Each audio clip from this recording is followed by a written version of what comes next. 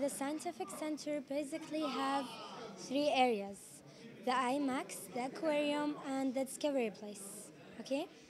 Each one of them has an important role inside the scientific center.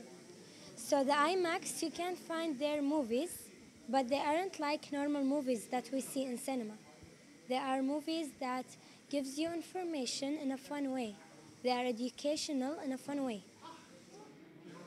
The aquarium gives you information about animals, about each animal, where does they live, where do they like, how to take care of them.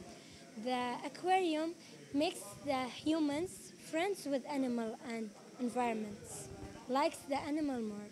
So if we have kids that used to hurt animals or kick the animals, when they come to the aquarium, they will see the relationship between humans and animals, so they will start to take care of that.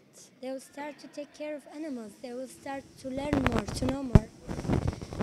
The Discovery Place, as you see, we have 6-month exhibits. Each exhibit we bring from outside for 6 months.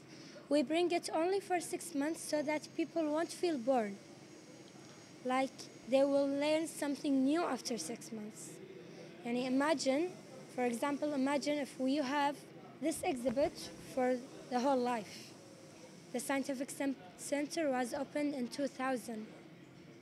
So people will be bored. They will know what we have here. They will know the exhibits. So we change it so that every time they will learn something new.